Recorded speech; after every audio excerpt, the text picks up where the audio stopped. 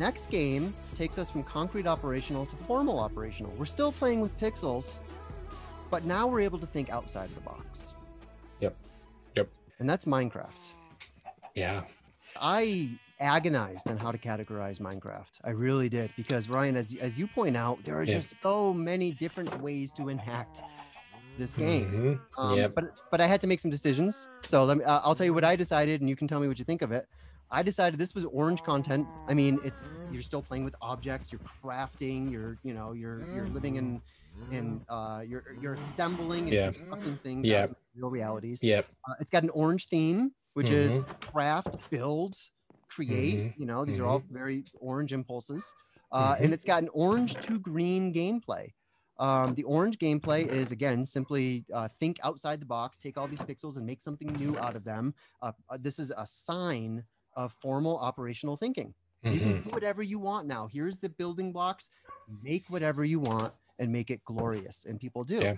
This can also be have green gameplay, because people collaborate and make these incredible creations together. And I consider most co-creative games to be green. Some can be orange, but they're mostly sort of, they have that green kind of intentionality behind them. And Minecraft has, its versions of that. Yeah, totally. I think it's pretty right on. Yeah, so there's so much that's cause and effect in this game, the constructions, and then also there's a lot of mechanics where something will trigger another thing in the game. There's results and chain of cause and effect. And in talking about like formal operational, there's a part, I forgot to bring this up, but there are these devices that if you go look up how they work in the game, you get this page on a wiki that is just full of math that is just like, I'm not going to get this right now, or like maybe I could, but I'm gonna have to go back to algebra and things like that, because of all the permutations, like literally math equations on like how these things will trigger like electric circuits and things like that. So you have that level. It's like it can jam on that one. Or you can play the game in just an artistic way and say you use everything in there in order to make beautiful presentations. Like you might use a fence, but not for a fence, but for art aesthetic purposes to create something. There's also like how you play the game, like collaborative. You can do that where you just create worlds together. You do it in peaceful mode, and not even about survival. It's just like, what can we create together? This will be fun to do. Or you can battle people, like I think some people do that. And then like how you play the game, you can do it like, for example, on a farm, you just build a little farm like you would expect normally.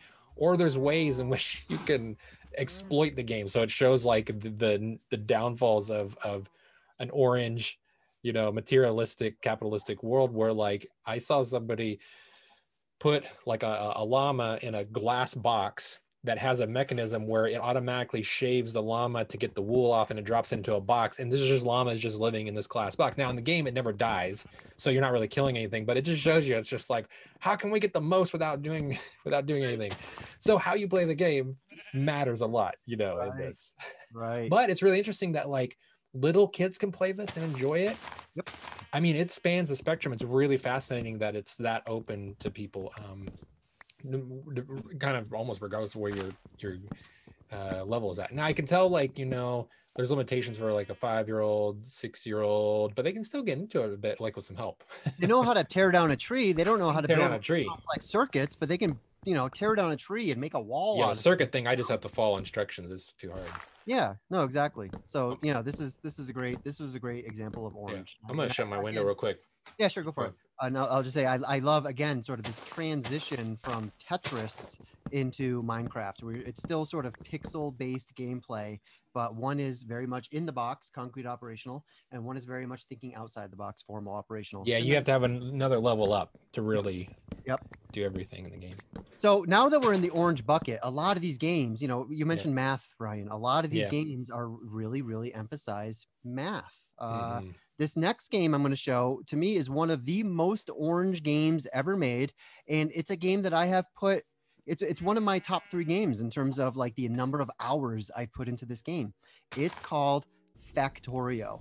And again, this game is glorious. The whole premise of the game is as orange as it gets. You are creating a factory to create various things. You have to create things in order to create more complex things in order to create more complex things, your eventual goal is to get off the planet. You're trying to build a starship to get yourself off of the planet. However, the entire game is composed of conveyor belts, right? You can actually watch the extract sources from one place. It goes up the conveyor belt, it goes into a furnace. The iron gets converted into steel, and then that goes to another conveyor belt, and other machines combine that with copper to make microchips, and then you got to take those to make your science packs. So you're making these like big spaghetti kind of conveyor belt factories, and it's all logic based. Like you can look at a video like this and it looks overwhelming and you can't make sense of it, but if you're playing this game, every one of those conveyor belts makes perfect sense because it's taking a resource from point A, delivering it to point B so that it can be turned into a different resource, which then gets brought to point C. And, you know, another reason why it's as orange as it gets is you land on this planet, which is already inhabited by this like intelligent insect race, and you're creating pollution with your factories, which is pissing off the native population. So they come in to destroy your factory. So you have to fight them back and destroy the native population so you can extract all the resources and Pretty get off orange. the planet. It's as orange as it gets, man. Yeah. And I love it. It's super orange. I love these kind of systems. Yeah. There's so many games like this. Yeah. Now I'm thinking about it. Yep. And then this is going to take us to another math-based simulator, which is another one that I have spent countless hours on. And that is Kerbal Space Program. Again, another game like the last. Orange content, orange theme, orange gameplay, orange across the board.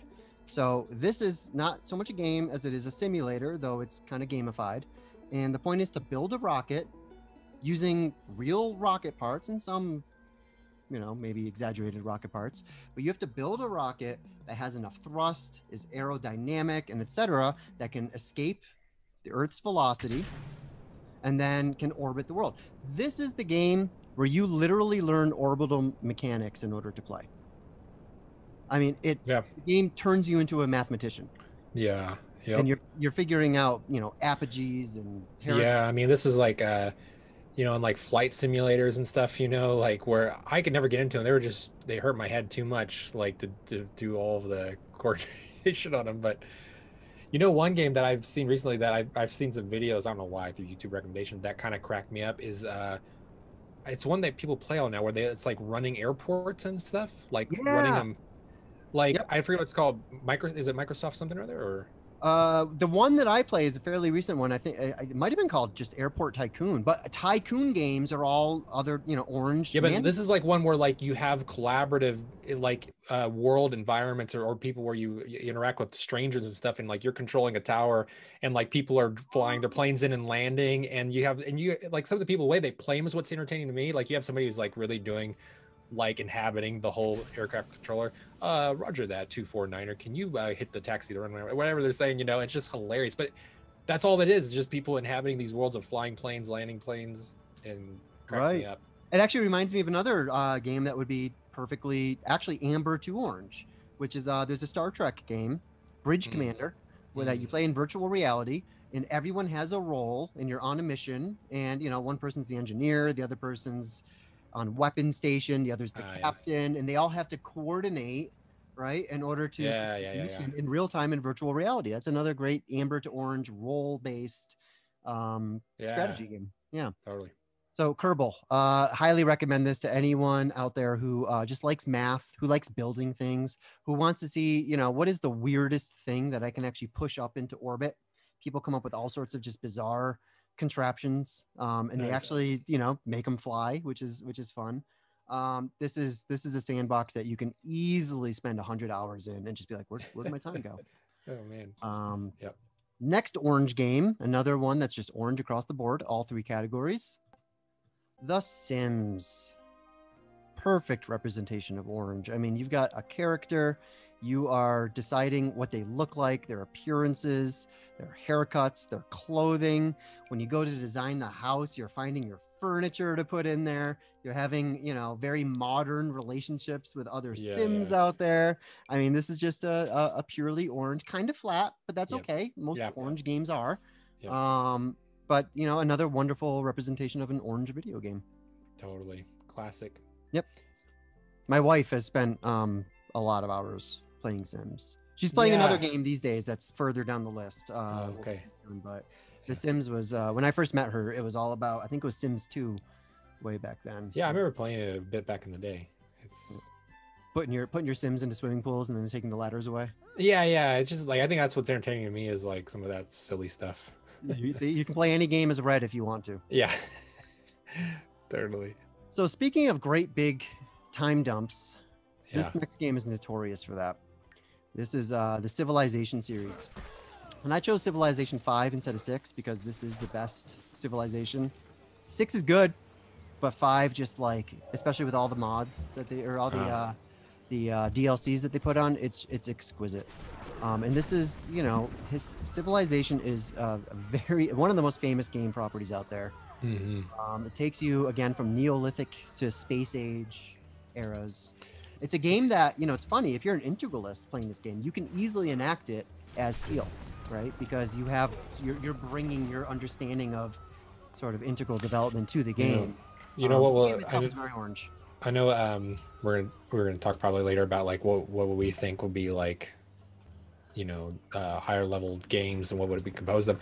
I like a lot of these as foundations that come in orange, but the mechanics that are involved often have limitations because they were created from the orange mind, so the game is imbued with and limited via orange. So even with the higher developed mind, there's just, you can't enact it, you know, like there's not enough nuances. And I'm like, this is where like the next level game can emerge with maybe enough computing power and things like that. Like I want to see this game 2 notches up, you know. Yes. And then I'd be like, whoa, that'd blow my mind.